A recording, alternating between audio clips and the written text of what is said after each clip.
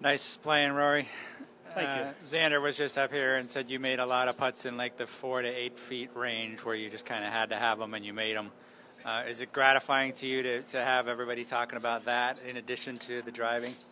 Yeah, both ends of the bag are working pretty well, and then the stuff in the middle is not too bad either. But yeah, I putted well all day. I felt yesterday against Keegan, I found something, or I got a feel, and then putted really good this morning against Lucas, and then continue that this afternoon.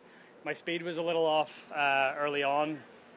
I think just because the greens were drying out as the day went on, they just got a little bit faster. But you know, sort of once I figured that out and held a nice putt for 2 on 4, got my eye in and saw one go in, then yeah, it was really good after that. So no nerves on the putt on 18?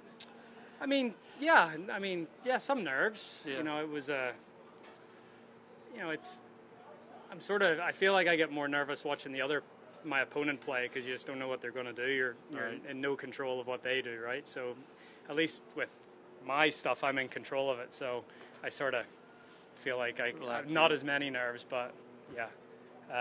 But yeah, it was, you know, I feel like I got lucky. I expected my ball to be Xander's ball on 18 behind that tree, and you know, I got fortunate that mine trundled down the hill and obviously made the chip shot a lot easier. 18's been friendly to you today. You had a great chip on 18 in the morning. Yeah, it's been it's sort of been friendly to me all week. So again, hopefully, if I can play a little bit better, I don't need to play 18 tomorrow, but we shall see. I'm sure you want to win every time you tee it up, but is there anything special about this week being the last one? Yeah, I mean, I haven't really thought much about it, but yeah, it's just, you know, I think winning the match play is always a massive accomplishment because of what you have to go through, right? You know, it's, you know, 7 rounds, and you know, especially this week, I feel like a lot of my matches have been really, really close. So to be able to sort of pull them out when I've needed to has been very gratifying. So yeah, maybe a higher sense of satisfaction when you get through on Sunday night and you're able to win. It's I feel like maybe just more of an achievement mentally to do it, rather than, you know, just winning a 4-round stroke play event.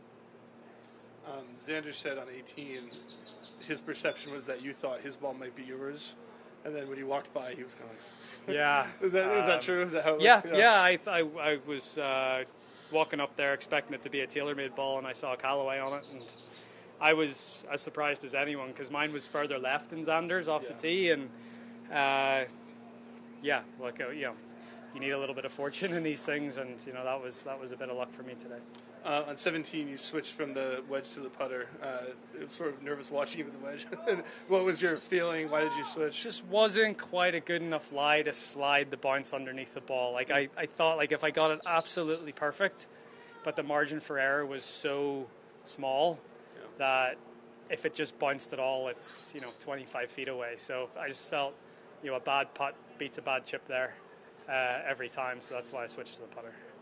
And Rory, I mean, I want to look ahead, but how hard is it to derail Scotty, who's won 10 matches in a row here? Yeah, I'm not even, you know, I've got a match before I, you know, potentially get there, so I need to focus on either Cam or Kurt tomorrow. Yeah, but Scotty. Oh, he's been unbelievable. I mean, you know, he's been so dominant since this time last year, and, you know, what he's won, and, you know, being number 1 in the world for, you know, quite a big chunk of that time. He's super. You know, I played the first 2 days with him at the Players a couple of weeks ago, and just super impressive what he's doing. One more, guys. Last European in the in the race for the title here. Is there anything to take away from this week for the Ryder Cup later this year? No, I mean the majority of points for play at the Ryder Cup are the team elements, right? The 4 balls and the foursomes. So I